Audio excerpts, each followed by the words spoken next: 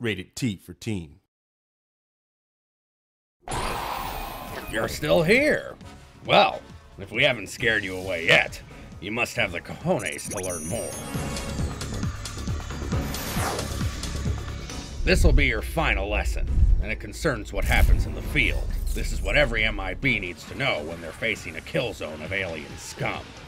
We're calling it, Hey Cover, alien conflict can get messy.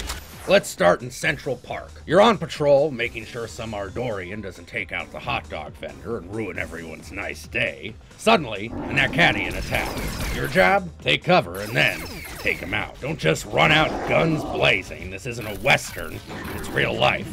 Next, let's talk about your vehicle. Every MIB recruit has license to speed. Do not abuse it.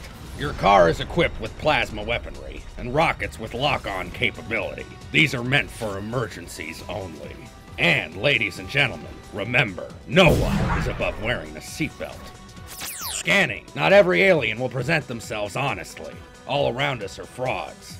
Illegal aliens masquerading as humans, animals, and inanimate objects. We are equipping you with a scanner. Turn on your scanner and you see more information about the alien in question. Find out what makes them tick and then, well, make them tick. Finally, the most dangerous weapon an MIB can be trusted with, the neuralizer. Recruits, if the secrets of the MIB organization were to get out, we'd cease to be. And if we cease to be, the whole darn universe goes kaboom.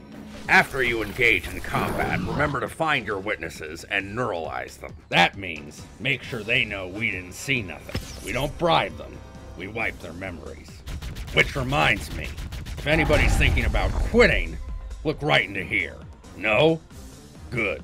You're true MIB material. Congrats! Your training is officially complete. Your first day on the job begins May 22nd, 2012.